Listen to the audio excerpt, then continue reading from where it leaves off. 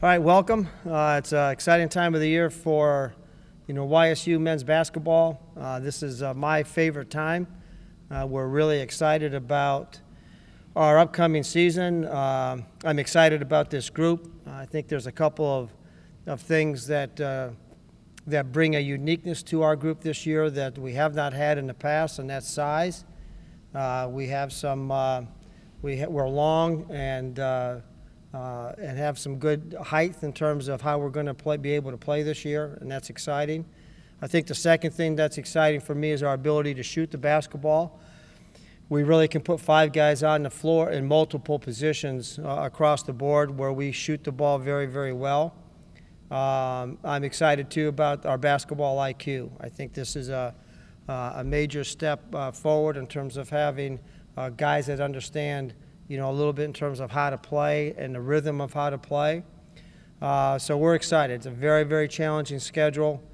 We start off our year at Kent and then Toledo, and then, we finish off our first semester with Michigan, Purdue, and Notre Dame. So there's a lot of good basketball ahead of us. I think one of the major changes for our year is happened at our league level. This year's tournament is going to be at one site.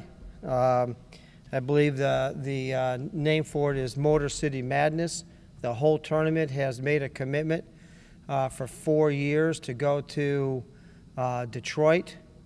The Olympia Group is hosting the tournament in terms of promoting it and having it there. So we're very, very excited to be able to go to one site. They're doing a tremendous job with it, and it really is a positive in terms of our league. I'm going to have the guys introduce themselves. They're going to give you their name and where they're from, and then I'll take any questions. Go ahead, Brian. Hold on. Step forward. Get your hands out of your pocket. Speak up so they know where you're from. Brian Davis, Michigan. From San Antonio, Texas. Cameron Morris, Flint, Michigan. Devin Hager, Ypsilanti, Michigan. Jordan Kaufman, Andover, Kansas. Brett France, Lawrence, Kansas. Bobby Hain, Jupiter, Florida. Matt Dahman, Sacramento, California. Francisco Santiago, Cleveland, Ohio. Ryan Sholo, Youngstown, Ohio. Tyler Morford, Pittsburgh, PA. Jordan Andrews, New Orleans, Louisiana. And our staff. Matt Lynch. Assistant Stu Robinson, Indiana. Kevin Brosnaugh, assistant coach, Grand Rapids, Michigan. Michael Winicki, assistant coach, Erie, Pennsylvania.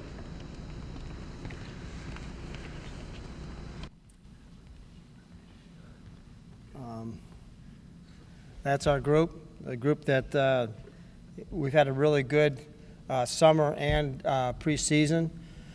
One of the real positive things about this year so far with so many new faces is that we took a foreign tour where we went on the road, played 3 games in 6 days, and that was invaluable for us. It kind of showed us what we have, what our strengths is, what we needed to work on.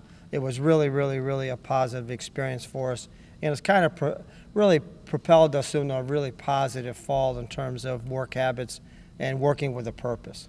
So, questions?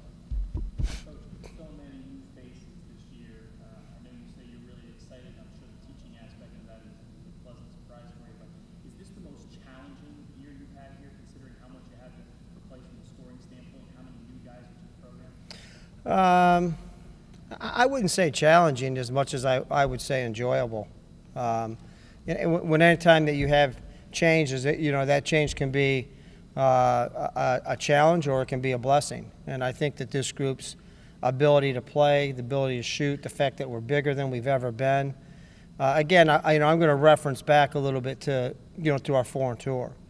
The fact that we were able to have 10 solid days of practice in the summertime. The fact that some of our young guys really performed well down there under some really tough circumstances of, physical play, bad officiating. I thought our backcourt handled well. I think our big guys, all of them played a lot and played well.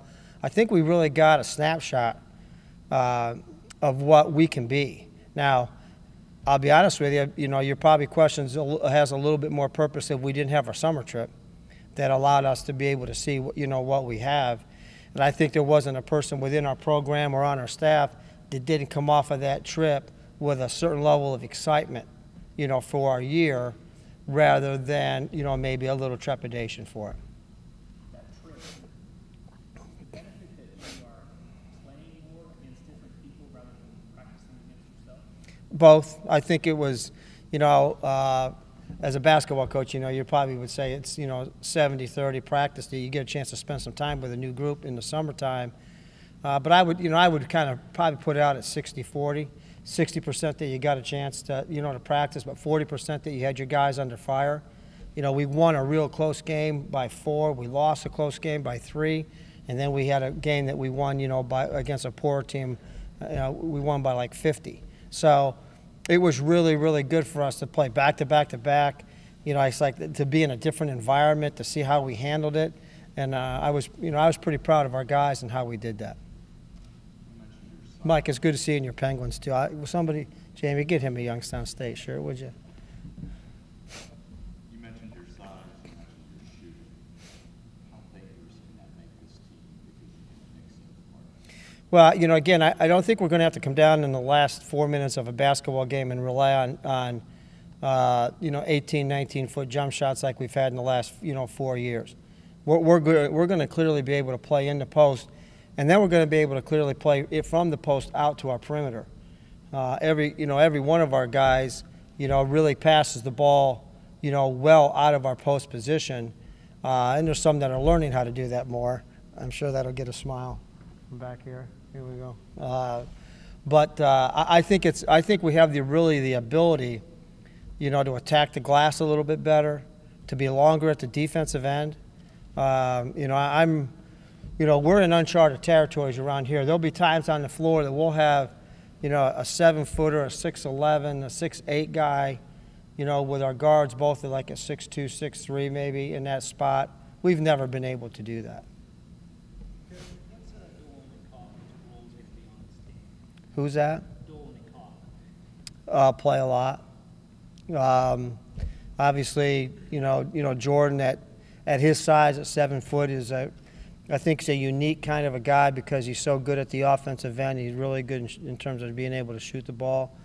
And, through our summer tour and I think through our early season practice, I'm not sure, we have a better shooter than what Matt is, so Donlin. So, we're really, really, encouraged with those guys.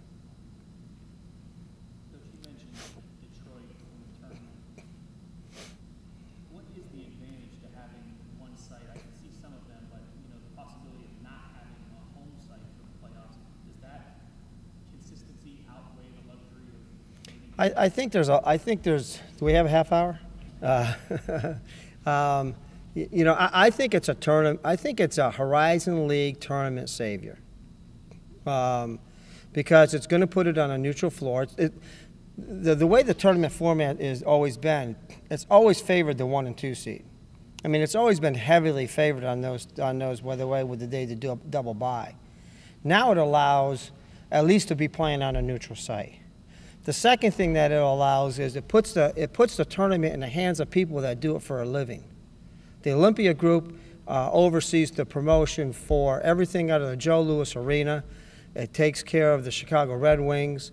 In 2 years, they're going to be in a new facility that they say is going to be one of the best facilities in America in terms of the newness of it, the technology of it. They're willing to step up and give. There's 35 or 40 people working every day on Horizon League tournament.